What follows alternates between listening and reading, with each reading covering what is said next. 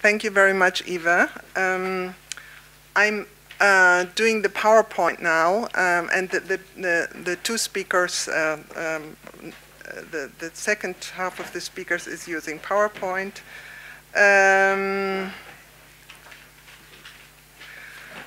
Okay, so thanks a lot, Kenneth, for inviting me here, and of course, Eva. Well, the European Care Wall. If we look at what the European Union actually has to say about the about migrant women in Europe, it's this: they say effective and responsible integration of immigrants in the labor market and in society is one of the key factors of success in reaching the Lisbon targets. The gender perspective is to a large extent lacking in integration policies, which hampers the possibility to fully utilize the potential of immigrant women in the labor market. This statement actually reflects the rhetoric credo made by policymakers in many European countries. However, usually it is not so clear what is meant by integration, neither what is meant by integration in the labor market. And actually it is, I started with this because this is as far the European Union gets with thinking about especially immigrant women in Europe. What they do not talk about is what I will speak to you about today. In my presentation today, I will speak about a group of migrant women whose work is mostly invisible and whose presence in the labor market is actually hardly ever discussed by policymakers when they talk about labor migration. These women are new migrants, and they are also, we can speak about this later, they are kind of temporary migrants or circular migrants. And these women work as domestic and care workers in the private households of Western, Southern, and partly Northern European homes. They are paid badly. The work they do is socially very important, one could say, but nevertheless, they can hardly use this fact to negotiate better salaries and also not better working conditions. This is a group which is numerous, as we will see. However, the individualized work environment, they work in the private households, makes it difficult to get up for collective organization.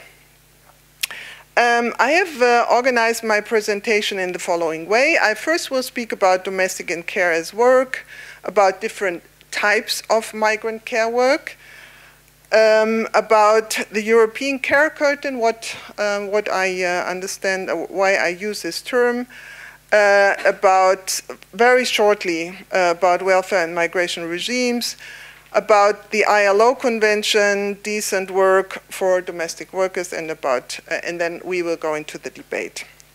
Okay, so one of the key problems of this work sector today is its missing recognition as work. You see here, this is a photo from the ILO Convention on Decent Work, Domestic Workers Convention from June of 2011, so just a year ago. Well, why is this that these workers have to come up with this thing and say domestic work is work? Okay, so care as work, that's really something that has a long history, and the history is really, it's missing recognition as work. When we look historically, we see that on the one hand, this work has always been done by women, and it's considered to be feminine gendered. It's anchored in the private sphere. And on the other hand, we see that since the dawn of bourgeois society, it has been deemed to be so-called unproductive, in contrast to paid employment. So we have this binary here, which is really a characteristic for modernity, where we have care and domestic work, which is seen as unproductive, and the paid employment on the other hand. And because Stephen was speaking about Marx and Smith, here is something what Hannah Arendt says about this history. She said that Adam Smith and Karl Marx shared a contempt for menial servants and despised their toils as parasitical, actually a perversion of labor, as though nothing were worthy of this name which did not enrich the world. Well, if we look at the history of this, then we can say that work in the private household was and is still categorized by economists as unproductive work. While productivity is contributed in the workplace, which is usually in the public sphere or outside the household, the private sphere is defined by consumption. And this dialectic pairing of productivity and consumption has remained core to the analysis of work, also in the adult worker society of the 21st century we are in now. The asymmetrical evaluation of paid work on the one side and housework on the other is still relevant today. So what exactly do we mean when we talk about care work? Okay, there's something missing here. That's the thing that you get with PowerPoint, that sometimes the things disappear. Okay, so what exactly do I mean when I talk about care work? Care work has been care and domestic work, so there many times there's a slash between care and domestic work, has been characterized as something that is being given to people who are dependent, like children, like the elderly, and like handicapped people. So to care for care work means to care for people who are not independent and cannot take care of themselves. Of course, we can also speak about self-care, which is also an important part, but self-care is really also neglected in this debate. Bridget Anderson, a colleague from Compass in Oxford, she summarizes the work and she calls it the 3 C's: cleaning, caring, cooking. That is actually what is done in the household.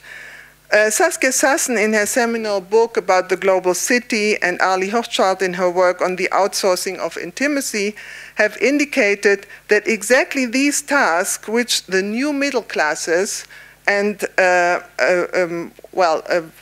especially in the neoliberal age, are outsourcing increasingly to migrants. And this is a global phenomenon, right? This is not just happening in Europe, but I will speak about Europe here.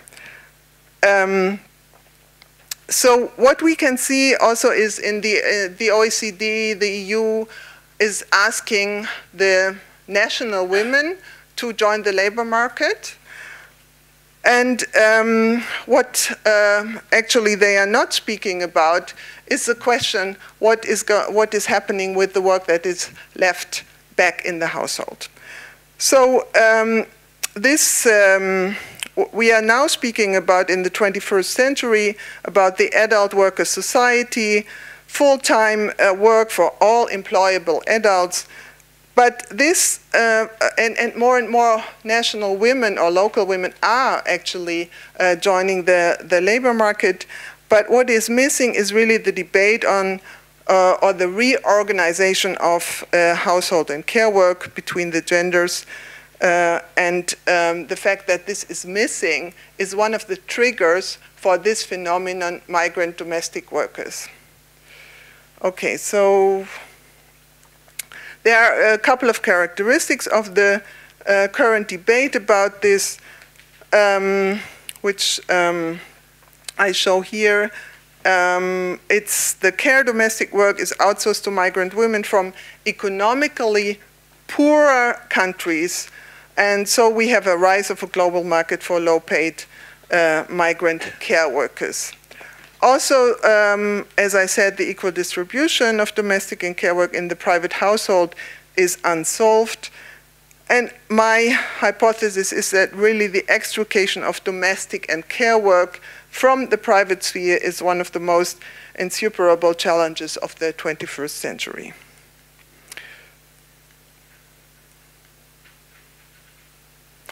So let's talk about the specificities of the domestic and care work sector. My thesis is really that there's a distinction from this work. Many migration researchers say, oh, well, it's just another market, right? Why don't we treat it like that? And my answer to that is that there is what is different is this very intimate character of the work sphere. We have also the social construction of this work as a female gendered area is different, and what is quite important is the highly emotional relationship between employers and employees. So the care recipient is also the employer, right? So this is a very special relationship.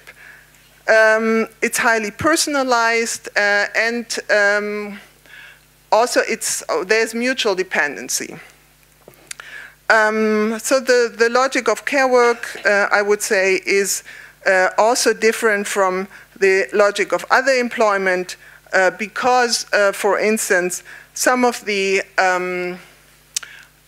skills you need to do care work are very different from the skills you need, I don't know, as an academic, right? You need to be quick, efficient, all these kinds of things, but you have to have patience. You have to work with people, and it cannot be done within a certain time frames. And all these questions are really very characteristic for this kind of work. And also, and I will come back to this at the end, it cannot just be reduced to replacement and substitution, because in this phenomenon of migrant domestic workers and the care curtain wasn't there 20 years ago. So there's also something going on between a new demand, a neoliberal society where this kind of workers are coming. So in the West, in Western and Southern European countries, we have a high demand at the moment for care workers, and at the same time, and this is a paradox, our politicians do not really accept this idea. They are ignoring widely this deficit, and they are denying it. Also, and this is an extreme paradox, is the mismatch of demand and restrictive migration policies, which result in a large sector of undeclared work in this sphere. And what we see in many European countries is that we have legal care services and irregular migrants next to each other. And this is something that exists side by side. And I think in the discussion, I would like to talk about the situation in Sweden, because it seems to be so different from other European countries. Well, my guess is that maybe in 10 years it will be like this in Sweden too. But that's a hard kind of, okay, 5 minutes. Scale and numbers. Of course, you're asking about data, and Stephen said no. We always be critical with the data, and so here we have very bad data, but we have something like informed guesses that say that we have about 3 million migrant women from Central and Eastern Europe working in Southern and Western Europe. So the numbers for Italy alone is about 1 million. So this sector undergoes quick changes within very short periods of time. So it for instance, popped up in Italy when nobody was expecting it. What is more important when we talk about scale and numbers is the unwillingness of sending and receiving countries to acknowledge care migration. In receiving countries, it's a kind of hidden or dirty secret, but also the sending countries are hiding it in a way because they characterize this as these women as temporarily absent. And the reason why they can do this, okay, I will come to that in a minute. I just have put for you the differences between the kinds of workers we have here. We have live-in and we have live-out.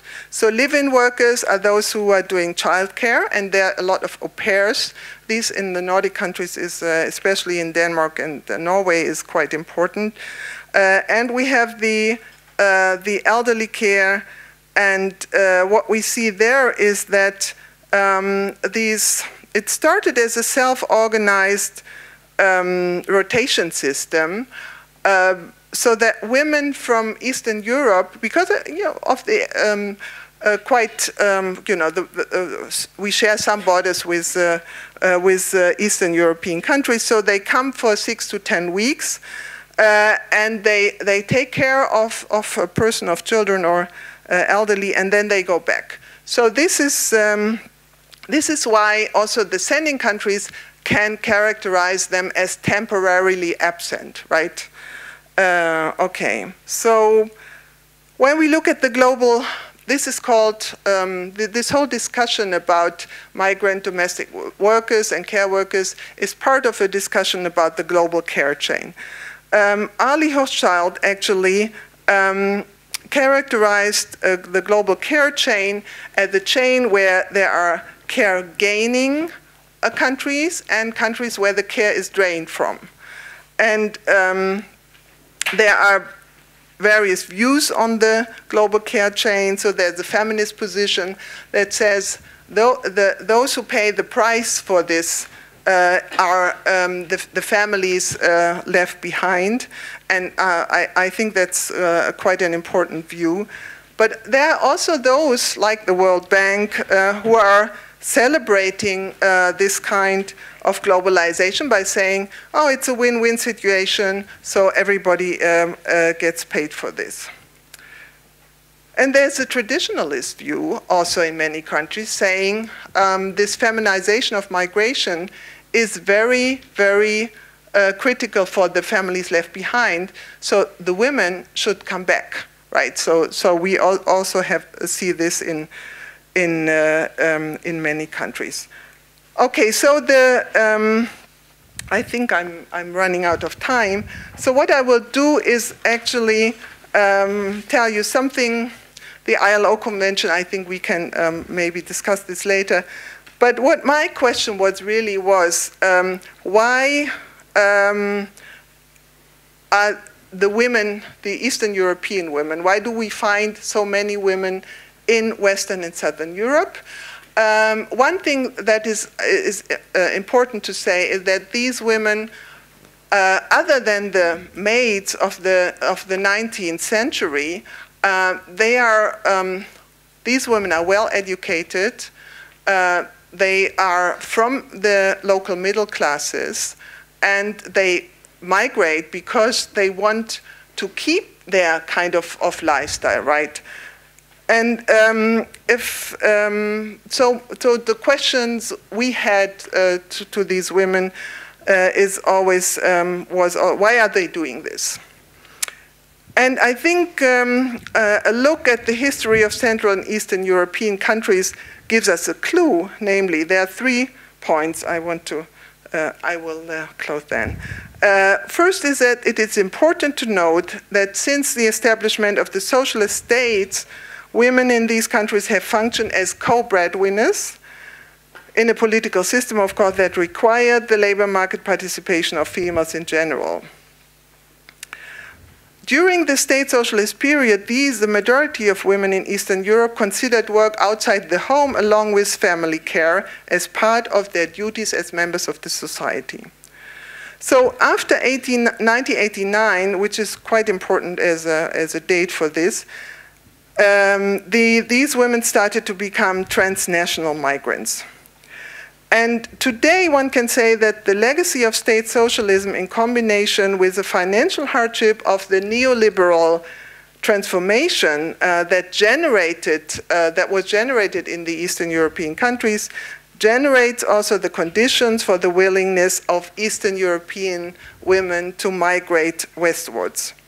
For these women, the tension between breadwinning and parenting is problematic because the circumstances under which this combination must be performed today in both sending and receiving countries are problematic. And I think this is very important for us that we never really consider that there is this asymmetry between Eastern and wage gaps, all these kinds of questions we have. But still, I mean, these women migrate because they want their families, which they cannot bring, which they stay at home, which they want them to improve their conditions, and they want them to have a better life than they have at the moment. Thank you very much.